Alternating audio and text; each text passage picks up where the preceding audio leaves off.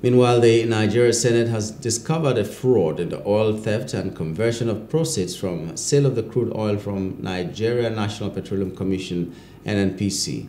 The Chairman Senate Committee on Ethics, Public Petition and Privileges, Senator N.N.P.C. Edo South, discovered this following a petition by Mr. Embezzlement from Right of Democracy Volunteers and was laid at the floor of the committee. According to Embezzlement, Nigeria National Petroleum Company Limited allegedly submitted a commercial invoice to Duke Oil Limited, a subsidiary of N.N.P.C, but the said oil they claimed to supply did not exist.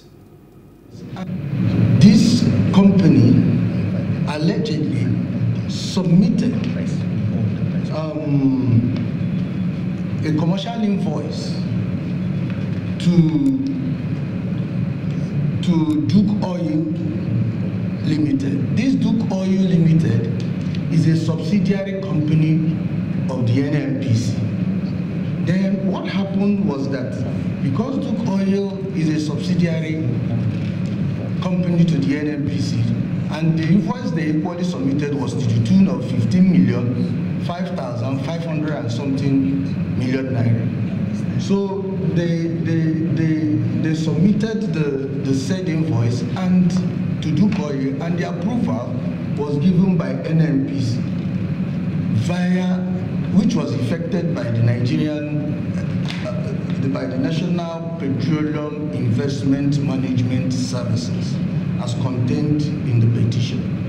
And when they were sourcing for the FX, even instead of sourcing for the exact amount which they even alleged to have been sold, they sourced for $30 million. And when investigations was carried out, it transpired that the said documents that was used to secure the transactions were fake, and that the said oil they claimed to have, or gas oil they seemed to have supplied, did not exist. The chairman and the members of the committee in their resolution summoned the Nigeria National Petroleum Limited and Duke Oil for clarification.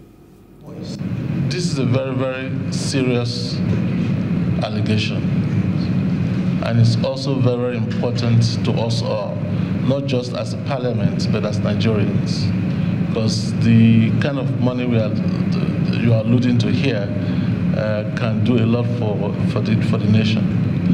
We understand that, but it's also very important that we bring these other parties here. They must come, and so I've just conferred with my colleagues, and we're in agreement that we should adjourn and then write a very strong letter to Duke Oil and NNPL to ensure that in the next date of sitting that we will give, that they will come with all relevant information that they have that will allow us to get to the bottom of this. Hello, hope you enjoyed the news. Please do subscribe to our YouTube channel and don't forget to hit the notification button so you get notified about fresh news updates.